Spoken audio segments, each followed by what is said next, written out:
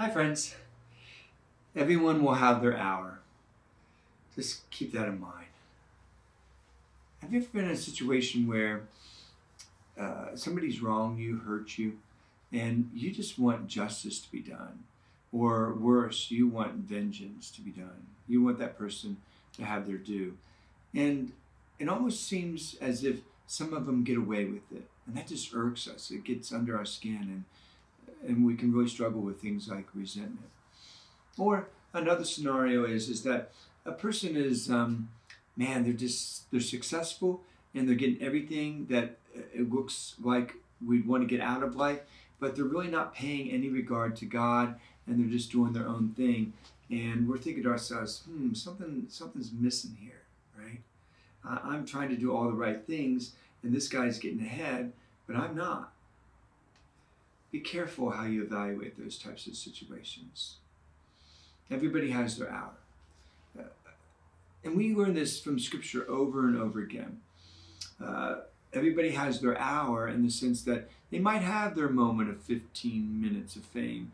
They might have their years of success. They might even have a lifetime of getting away with doing and living all kinds of bad things. But eventually, their hour will be up. Daniel chapter 5 is a great place in Scripture just to kind of look at all this stuff. So the situation in Daniel chapter 5 is that you've got this Babylonian king, King Belshazzar, and he is not a good king, and he's not doing good things with the power that God has given to him, right? Because remember, God gives us life, and God gives us multiple opportunities to use the hour, so to speak, that he has given us in this world, the time that he's given us in this world. And Belshazzar, far from it, is just using it all for his own gain. He gives this big banquet. There's like 1,000 of his courtiers and most important people to him that are there. And what they're doing is that they're drinking from the sacred vessels that his father, King Nebuchadnezzar, stole when he came into Jerusalem and carried back all these precious sacred vessels. And now King Belshazzar is using them for profane purposes, for orgies and for sacrifices to not the one true God, but to false idols and gods that don't exist. In the midst of all this, a vision comes, which the king and everybody else sees. It's a hand that appears out of thin air and begins to write upon the wall. And the king and all of his guests freak out. So the king calls upon a visionary, who is Daniel, who helped King Nebuchadnezzar see his ways, the errors of his ways, and now is trying to help Belshazzar in a similar way.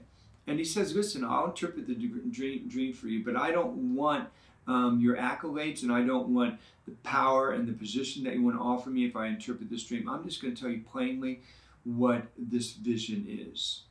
And so he does. And what he tells him is that, listen, the vision means, and the writing on the wall means that you have not been using well the hour that God has given you, the time that God has given you, the resources that God has given you. It's not about you. And your hour is about up, and you're going to lose your kingdom, and another kingdom is going to come along, the kingdom of the Medes and the Persians, and they're going to replace you. And then you're going to be gone, lost to history. And in fact, we know from history that that's exactly what happens, right? He got his justice. He got his due. He went for it all in this world, and he got some of it, and for an extended period of time, but then his hour was up, and it was time to pay the piper.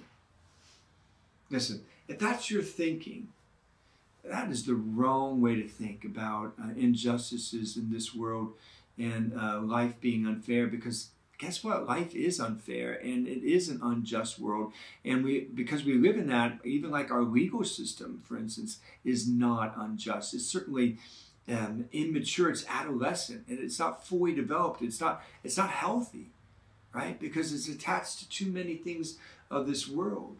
And it's losing its attachment to the natural law and the divine law. So of course, even just on a legal level, people are going to get away with murder, literally, right?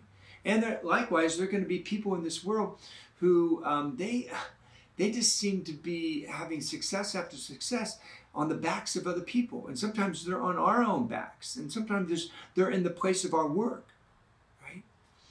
Well, hold on. Just hold on. Because their hour will be up one day.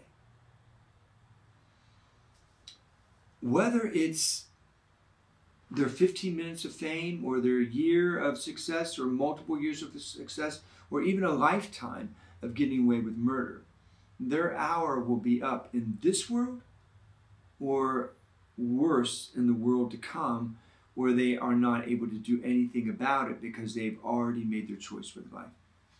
What we need to do for people like that is not hate them and despise them and allow them to cause inside of us all kinds of resentment and anger, and then allow that to grow like a cancer inside of us, so that what they're doing or not doing to us is the stuff that causes us to lose life and happiness, and to lose our ability to be in a relationship with God that is free, and to be in this world in which, well, we lose perspective, right?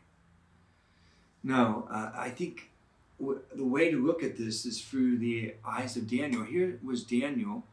He was a slave in a foreign land who was serving now two kings, doing things that God had given him to do, but he would much rather be back at home and among his people, his culture, his food, his language, and living a life free.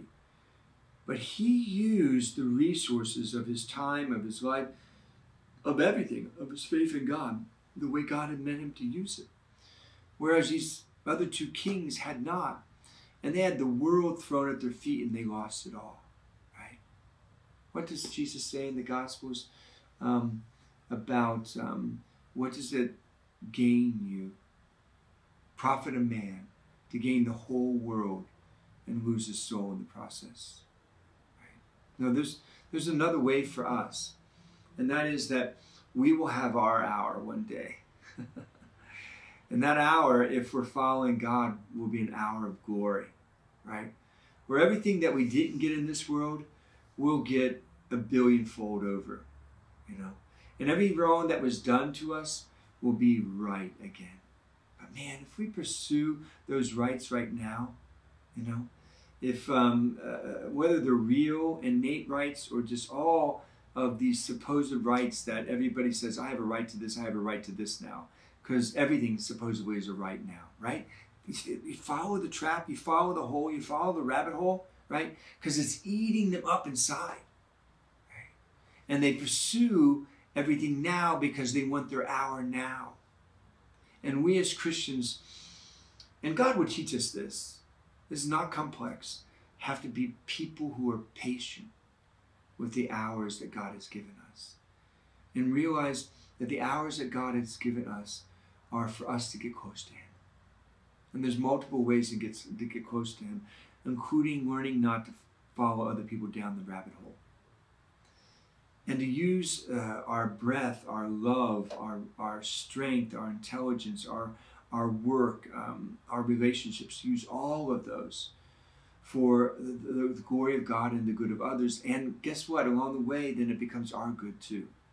Because when we're working for others and their good and God's glory, then we will be blessed. We will have many moments in which God blesses us, and we're happy, even when we're in the midst of all kinds of terrible storms around us. We'll be happy, we'll be secure, we'll be at peace, we'll be standing upon the rock. We'll have hope, we'll have perspective. And trust me,